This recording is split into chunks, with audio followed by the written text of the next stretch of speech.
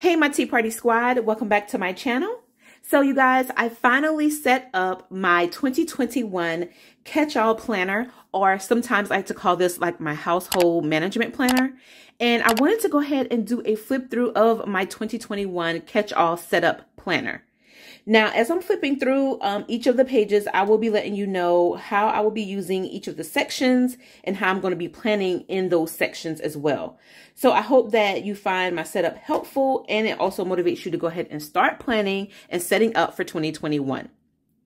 So the cover for my Catchall planner is actually a frosted cover from Pleasantly Planned, and I actually did a switcheroo on my covers. I took off this cover from my 2021 social media planner and I placed it on this, and then gave my social media planner a whole new cover, which you'll see in the planner lineup. So I did that, and then I also have Black Metal Disc by the Happy Planner on here, and I just love their metal discs. I just love them. And then in the inside, I do have my 2021 calendar overview, and I actually print this on some vellum paper, which was a printable by Plan with B on Instagram, and I'll actually put all of her information below if you want to get one of these as well. And this is actually an A5 size, and I just resized it to fit the classic, and then I just trimmed down extra pieces so that it can fit in here perfectly. And then all of my dividers, which I have crystal clear divider tabs that are top loaded tabs. And I actually got a home section, a calendar section, a budget section, and a list section within this Catchall planner. And I actually got these dividers from Pleasantly Planned as well, you guys. I'm loving these clear dividers. Okay, so this is what I'm really excited about. One of my friends on Instagram, which is Orchestrated Plans, also known as Symphony on Instagram, she actually made this beautiful dashboard for me with my favorite flowers, which are these beautiful hibiscus plants. And then she put my name in here and just decorated it beautifully. And so I had to put this in here because it looks gorgeous. And so she also did the back, which I'll probably just leave it as it is, but I love it. So in the section of my home planner, I did include my cleaning routine, also my zone cleaning, all of those things that I can have at a glance while I'm going through my planner. And so this actually came from Not Mad About It Etsy shop. I will also put the link down below if you want to check out that. I was going to create my own cleaning list, but then when I came across this, it was perfect for what I want, and it just saved me time to just go ahead and just print this out, cut it down, and place it in my planner. So it saved me a lot of time instead of trying to create one. It had a lot of the things that I wanted to do anyway, and you know, have some particular orders as far as what I wanted to do as my daily, weekly, monthly, quarterly, and yearly routine. It just was perfect. So I printed that off and included that in here. I didn't do anything on the back, which I'll probably do like some extra little notes or something.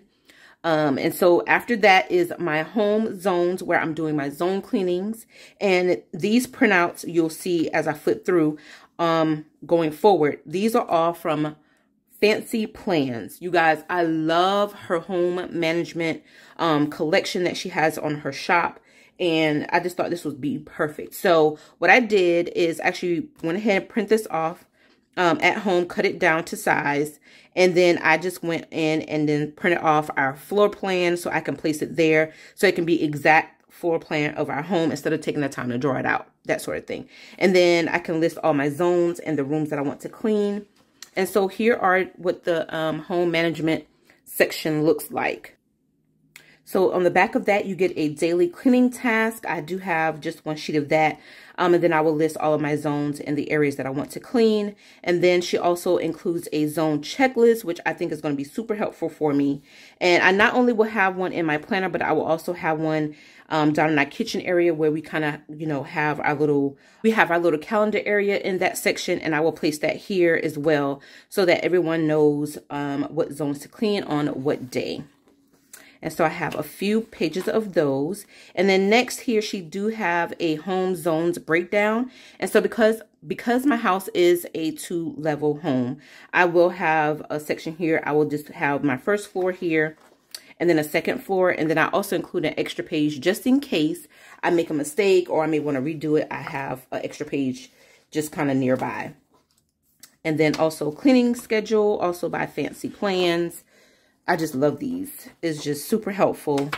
And yeah, so to break that up, I do have another divider by my friend Symphony, who also made this for me as well. I divided this with this dashboard for my grocery list and also trying to get better at meal planning consistently because I have been falling off. And so this insert actually came from the Happy Planner. They had a household extension pack, and so this came out of that, and I just took those pages out. I have about 10 pages, but they are 2 pages, so you'll get your meal plan here, you get some grocery lists on the side, and then you have your snacks and recipe prep, all that on the next page. So I have 10 pages of those, and then I also have some Cornell notes, and I was thinking about doing some meal planning or recipe planning in this, and using this type of Cornell notes as part of my recipe planning. And I just have a few pages of that. And so right after that is my calendar tab, and this is going to be going into my vertical Happy Planner layout. So again, my calendar divider came from Pleasantly Planned, and my friend Orchestrated Plans actually created this beautiful glitter dashboard for me as well. And so I wanted to have just like a little shimmer to my planner. And so this is something new for me with the glitter dashboard, but I'm loving it so far. And I don't know if you can see, you guys, she included my name on here as well. And then that's how the back looks. It looks so cute. All right. And so I only have, well, I'm actually going to be taking some out. I wanted only to have 3 months at a time in here because I want to do it by the season. And so what I have here is January, February, and March. I think I might take out April, May, and June. But for right now, I do have the Happy Planner. This is one of their customized planners where you get to pick the cover, the layout, and the disc. And so I love that it was a little neutral to my liking. And I wanted to switch it up because I actually was using the vertical layout for 2020 as my social media. But I'm going to change that, and I'm going to be using this layout for my catch-all and my household planner. And within this, I'm going to be keeping up with like doctor's appointments, cleaning schedule. I'm going to find an area maybe down here to do like wellness and fitness, and possibly putting in some self-care here. And then other things I need to do like bills I may put here or somewhere here. But I will see. I'm still toying with the idea and trying to figure out how I really want to utilize as much space on here and with this planner.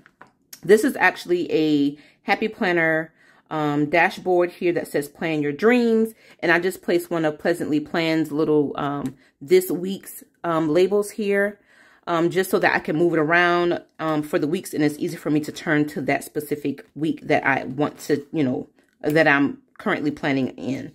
So yeah, so this is what the vertical Happy Planner layout looks like.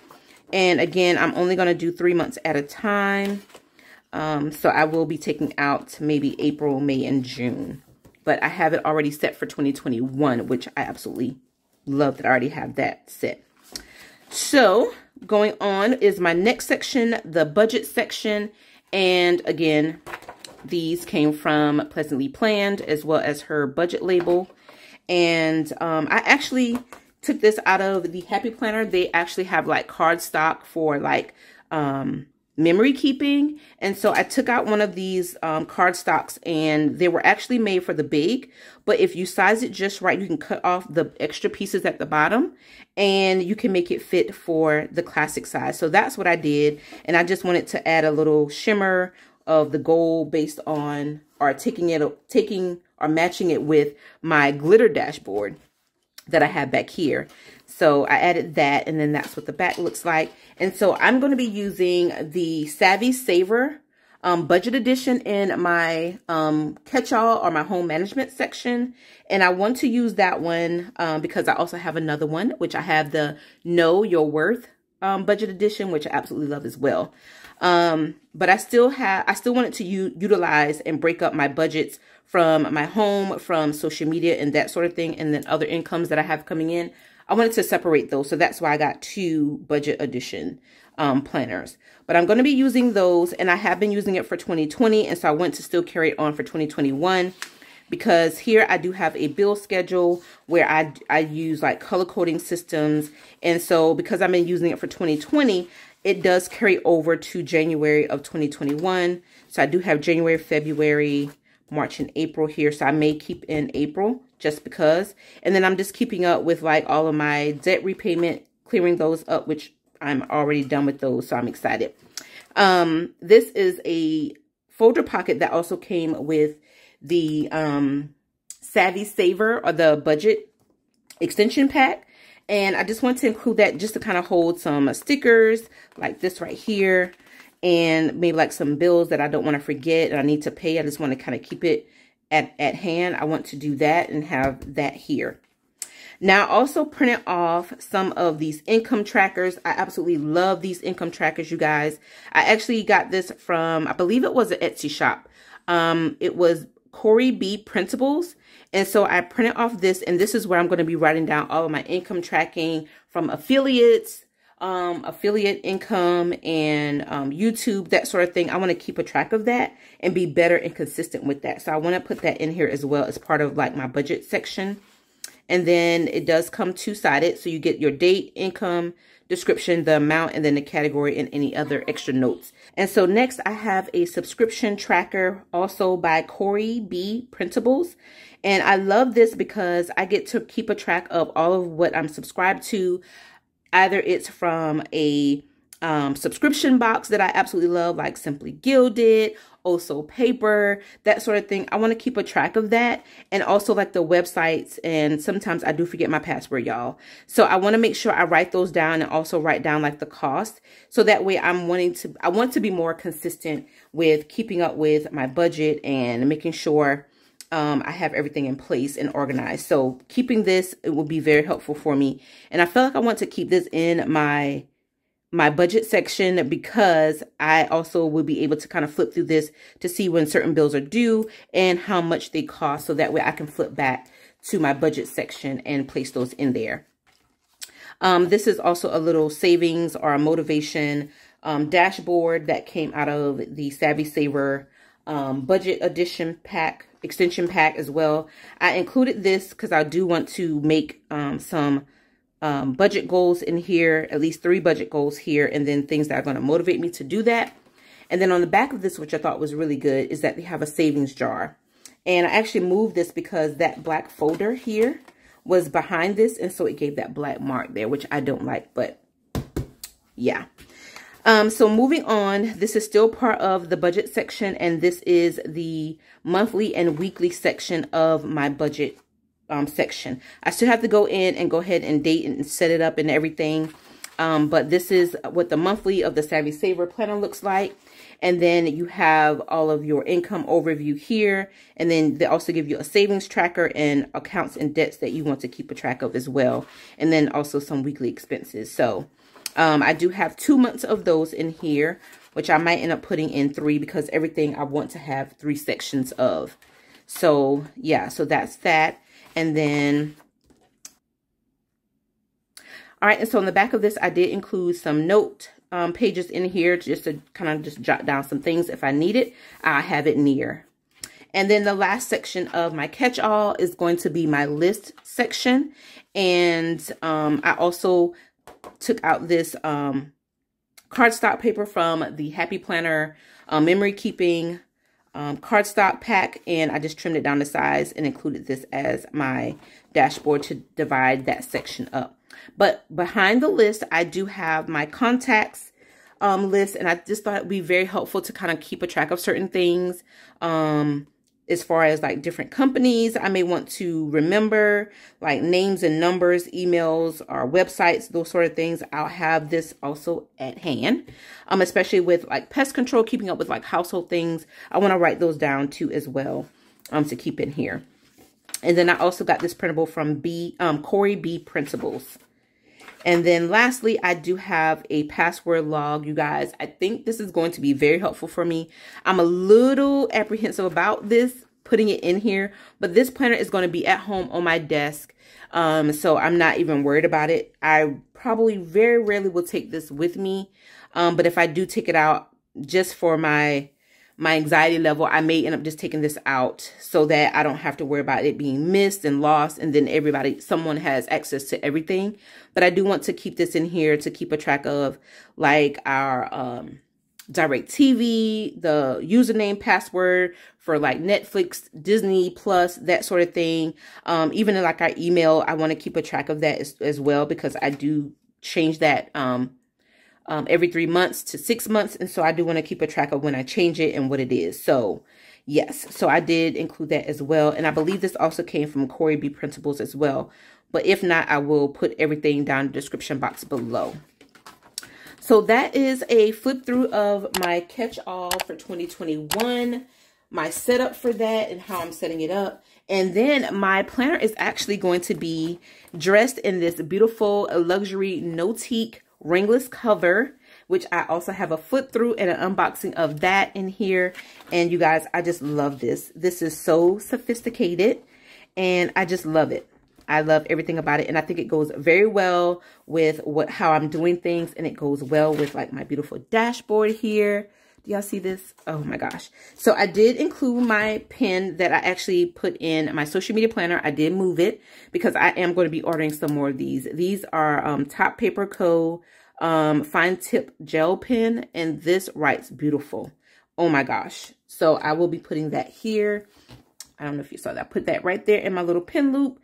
My Notiq, and I'm still trying to figure out how to like dress my pocket area up. So I'm not really an expert on that. So if you have like any tips or Etsy shops that I can buy cute little accessories to kind of beautify my little pocket swag area here, please let me know. But the only thing that I did was add in some Pleasantly Planned matte dots that I want to do some color coding with. And so I do have like a soft blush color and then a gray color in here. I just think that it goes very well with that. So I do have that in the pockets. And then my friend Symphony that made my beautiful dividers, she also made this with my name decal on there, and she wrapped it in like this beautiful white dolly and then put my name on this cute pink tag. And I just thought I'd place it there because it has my name on it. And then I'm going to be putting in these sticky notes that has beautiful color blocks or minimalistic color blocks on here. I'm going to be using these sticky notes as well to place in my pockets, just to kind of write down some things I need to do, or maybe like some thoughts that I don't want to forget. I will be putting that in there.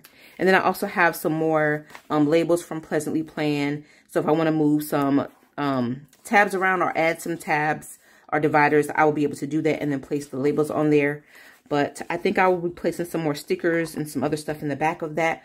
But all in all, that is my current setup of my 2021 catch-all or my home management planner. And so I hope you guys are excited about seeing how I'm going to be planning going forward for 2021. So let me know what you are most looking forward to for 2021 down in the comments below. And if you are new here, hello and welcome. I do hope that you enjoyed my 2021 planner setup, and I hope that it motivates you to go ahead and get started setting up and planning for 2021. So I hope to see you in my next video. Bye guys.